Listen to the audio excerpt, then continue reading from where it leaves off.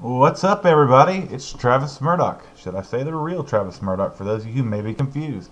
Today I wanted to bring you the clip to talk about my favorite gun in Black Ops. I just pack-a-punched the original pistol into a Mustang Sally, or as I commonly refer, the Sally Jessie Rafel.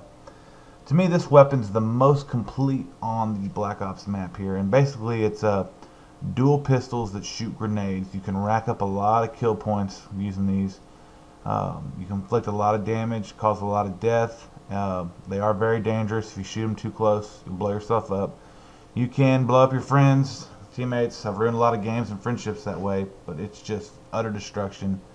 As you can see here, this little carpet muncher crawling in. Oop, dead. Yep. Kasha. They're a real fun gun to shoot. It's really easy to go through all your ammunition. You got to be kind of careful. You know, it's not like a wall gun. You can just run up and reload it. I like it better than the Thunder gun. The Thunder gun, to me, it's not my kind of thing. It's big, it's bulky. It's a little too sci-fi for me. Ironic, I know, in a zombies game. But I really enjoy what the Sally Jessie Raphael brings to the table. It's just a Wild West meets, modern day, and everybody dies. It's a lot of fun. I hope Black Ops 2 has a similar, kind of Old West feel weapon that just can rain hell on everyone. It's just an awesome weapon.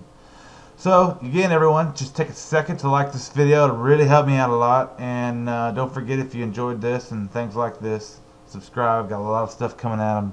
There's not enough time in the day to get all these videos out, and live out in the bare woods, and internet here is just god awful. Dial-up is a dream compared to what I've got. So it's just not enough time in the day, but I got a lot of stuff coming out. Hope you guys enjoy, and we'll see you next time. Thank you.